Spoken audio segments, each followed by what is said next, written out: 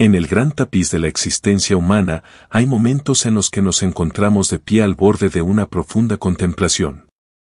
Es durante estos tiempos que luchamos con preguntas que trascienden las rutinas mundanas de la vida diaria y se adentran en el ámbito de la investigación existencial.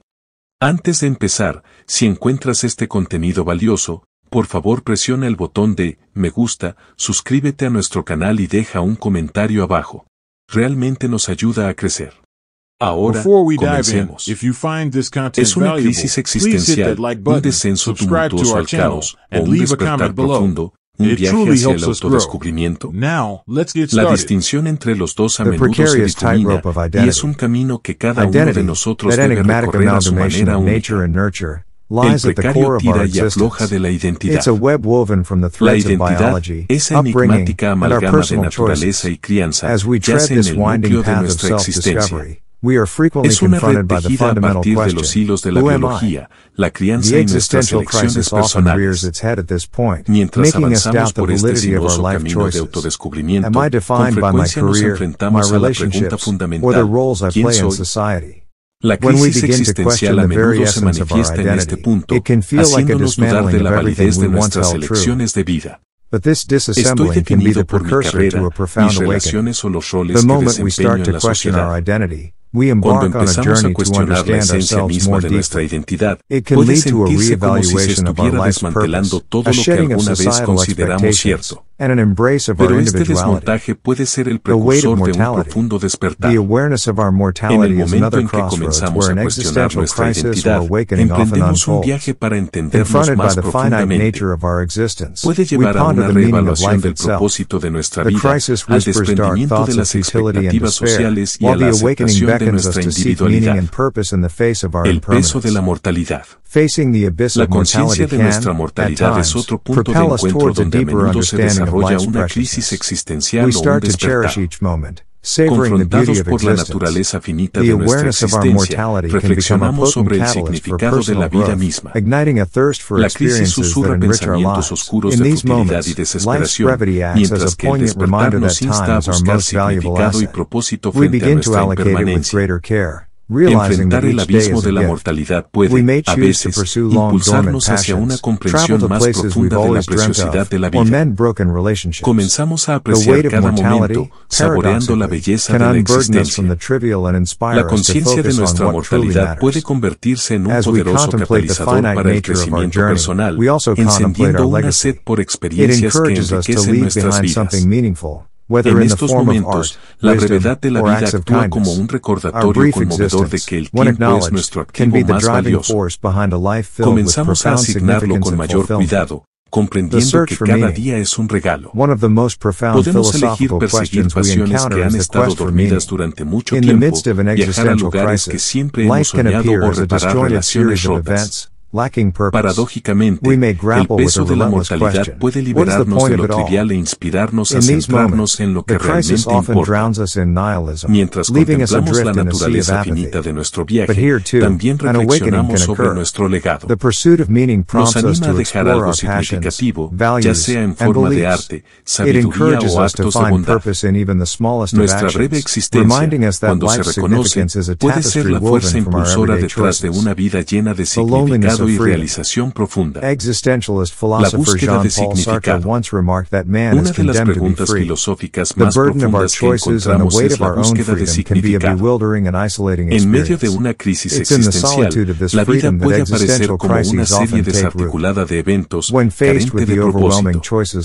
Podemos luchar con la incesante pregunta: ¿cuál es el sentido de todo esto? En estos momentos, la crisis a menudo nos sumerge en el nihilismo, dejándonos a la deriva en un mar de apatía. Pero también aquí puede ocurrir un despertar. La búsqueda de significado nos impulsa a explorar nuestras pasiones, valores y creencias. Nos alienta a encontrar propósito incluso en las acciones más pequeñas, recordándonos que la importancia de la vida es un tapiz tejido a partir de nuestras elecciones cotidianas. La soledad de la libertad. El filósofo existencialista Jean-Paul Sartre una vez comentó que el hombre está condenado a ser libre. El peso de nuestras elecciones y la carga de nuestra propia libertad pueden ser una experiencia desconcertante y aislante. Es en la soledad de esta libertad donde a menudo arraigan las crisis existenciales. Cuando nos enfrentamos a las abrumadoras opciones que la vida ofrece, podemos quedar paralizados por el miedo a tomar la decisión incorrecta. Podemos cuestionar si nuestras elecciones son auténticamente nuestras o simplemente un producto de las expectativas sociales. Esta parálisis puede llevar a la ansiedad y a una sensación de falta de rumbo. Sin embargo, dentro de esta vasta extensión de libertad yace el potencial de un despertar profundo. Reconocer la responsabilidad de nuestras elecciones nos empodera para dirigir nuestras vidas en la dirección que realmente deseamos. Aprendemos a abrazar la incertidumbre y aceptar que nuestro viaje es único y nuestro para moldear. La dualidad de la soledad y la conexión. Los seres humanos son criaturas sociales y nuestras conexiones con otros son fundamentales para nuestro bienestar. Sin embargo, hay momentos en los que luchamos con la dualidad de la soledad y la conexión.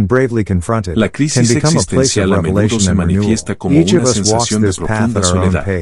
Podemos sentirnos desconectados del mundo, alienados por la disparidad entre nuestros pensamientos internos y la realidad externa. En estos momentos, la crisis puede sentirse como un pozo cavernoso sin salida.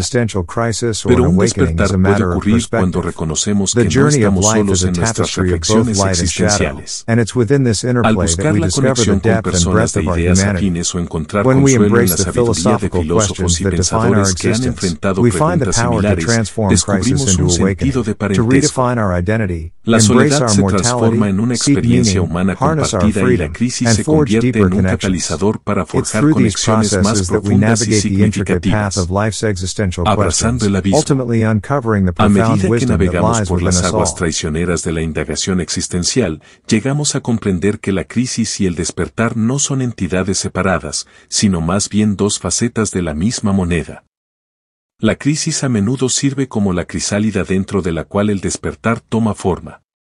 Las crisis existenciales son las tormentas que despojan las capas de convención, dejándonos en estado crudo y expuestos. Sin embargo, a menudo es en estos momentos de vulnerabilidad que descubrimos nuestras verdades más profundas. El abismo, cuando se enfrenta valientemente, puede convertirse en un lugar de revelación y renovación. Cada uno de nosotros camina por este camino a su propio ritmo, guiado por nuestro conjunto único de experiencias, creencias y valores. Es importante recordar que no hay un destino único, el viaje en sí mismo es la esencia de la existencia. En conclusión, ya sea que lo percibamos como una crisis existencial o un despertar es una cuestión de perspectiva. El viaje de la vida es un tapiz de luz y sombra, y es dentro de esta interacción que descubrimos la profundidad y amplitud de nuestra humanidad. Cuando abrazamos las preguntas filosóficas que definen nuestra existencia, encontramos el poder para transformar la crisis en despertar, redefinir nuestra identidad, abrazar nuestra mortalidad, buscar significado, aprovechar nuestra libertad y forjar conexiones más profundas. A través de estos procesos, navegamos por el intrincado camino de las preguntas existenciales de la vida, descubriendo en última instancia la sabiduría profunda que yace dentro de todos nosotros.